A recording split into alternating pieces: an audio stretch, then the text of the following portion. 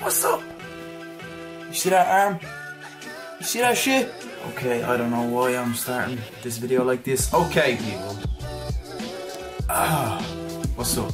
This is somewhat of a strange video, okay? I mean, this is a fitness channel, lifestyle channel. Where do I start? Okay, so there's just been a lot of stuff. Well, I've seen a lot of stuff on the internet. It started with Casey Neistat's video where he had a Marine, I think it was a Marine, on the channel. He was speaking about what the benefits are of waking up at 4 AM in the morning. And then it led on, and I had a friend of mine, Mike Diamonds, he got a viral video, and it was waking up at 5 AM every morning changed my life. So I'm like, what's all this 5 AM business? Let me get a taste.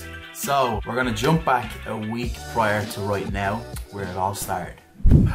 Very random, very strange. It is 11:23 on a Thursday morning, and I'm optimistic. I've been coming across a lot of videos on YouTube that's saying waking up at 5 AM changes your life.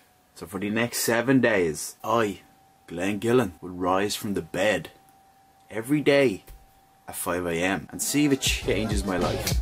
Okay, so Thursday before this challenge, you can call it, I think the first step is to set our alarm for the week. Now we need a sound that is annoying as shit. That's annoying as shit. We're gonna use that one. Starting from tomorrow, Friday, Saturday, Sunday, Monday, Tuesday, Wednesday, Thursday. Damn. And set. There we have it, people.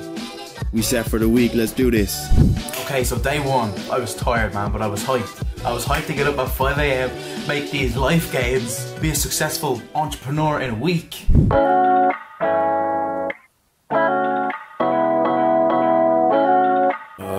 5:07, and I got 4.5 hours sleep. Not ideal, but I'm up. I am gonna get started on my work now. Just see where the day takes me. 7:43, and I find myself in my car, ready to go to the gym. 2 hours of work done, shit's moving good. 7:52, and this right here is just something you don't get waking up at 9 AM. That shit is beautiful.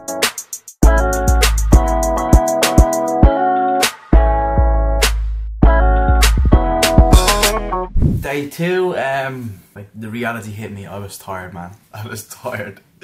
I was like, why am I waking up so early? I'm questioning shit. My pillow looks real nice right now. Real nice. Come here, baby. But I got up. I done my best to get as much as I could done before sunrise and keep the hype train rolling. Day two. I got a little bit more sleep last night. I fell asleep at 10:30. It's only 5:40 and I'm up, I'm editing, I'm getting stuff done. A lot more productive than yesterday morning. But the reason I feel so ahead of the curve right now is because it's Saturday morning. So I'm up at 5 AM on a Saturday morning working. It is 2:20. I feel good. I'm just back from the second weight training session on this 5 AM buzz. I also had no caffeine today, so we're running off nothing but glute power. I do feel more productive though. I feel more alive. It's been 10 minutes and I just crashed like bad. I need some caffeine or else some sleep.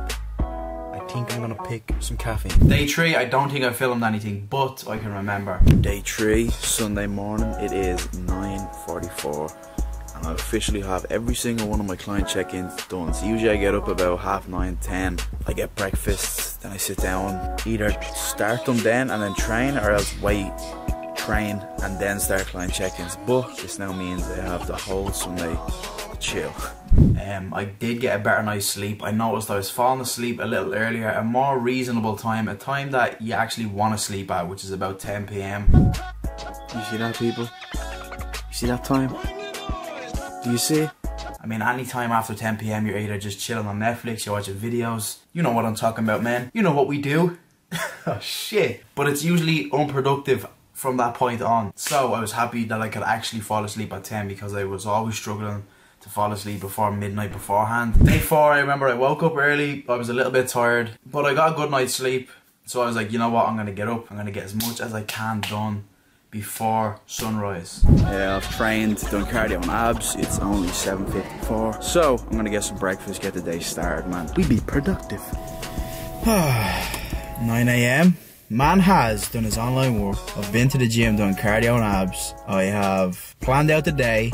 I've been to the stove, pick up some Monster, some caffeine, and what else did I do? Oh, I dropped my nephew to school. Oh, day 5 and 6. I don't think I filmed anything. Don't think I filmed anything on day 5 and 6, but the conclusions were already made. I just did stretch it out a week just so I could title this video waking up at 5 AM for a week. And day 7, here we are.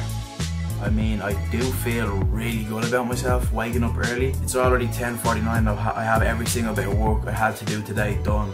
Benefits that I think are actually real and do occur is you are more productive, but you need something to be productive with.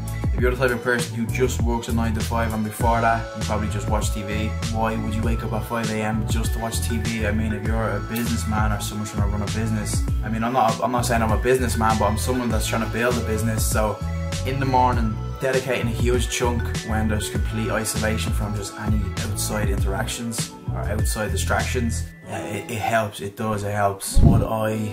Would I recommend waking up at 5 AM? If it's for you, give it a shot. The reason I'm really happy about waking up at 5 AM is because it's winter and I live in Ireland and it gets dark hella early. So if I wake up early, I'm well up and ready to go. By sunrise, I'll have all the work done. I can get the day started from sunrise to sundown. So whatever I get done, maybe vlogging a video or anything else for YouTube, it just gives me that chunk of time with daylight that I can get shit done. It's something that could potentially improve your life, and if that is the case, then I'm glad that I could recommend you to do try it.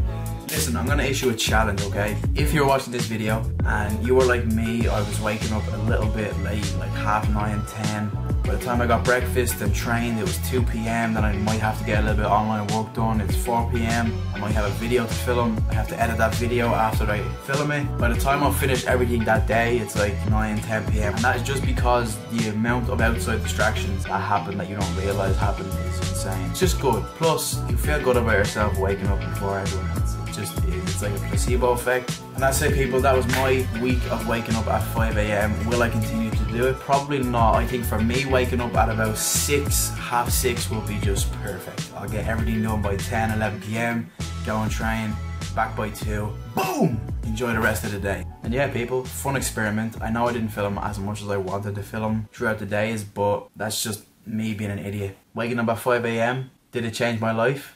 No. Did I learn about myself and what will be optimal for me? Yes. So, and that's my call, people. I'm out. Smart, loyal, very sexy.